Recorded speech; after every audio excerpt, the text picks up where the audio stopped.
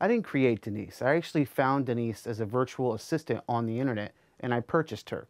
Now, being a big radio guy, as a joke, I wanted to impress some of my radio friends, so I set her up to do a mock on-air shift, and I wanted to show my friends.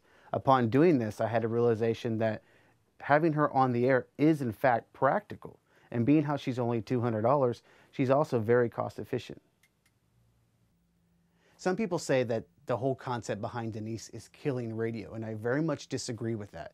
Voice tracking is already in place, and it did not kill radio. Radio is still around.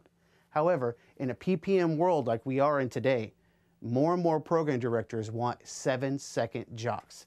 And with a 7-second jock program director, Denise is ideal in this situation because she can act as what we call in the business as a liner jock. That's it.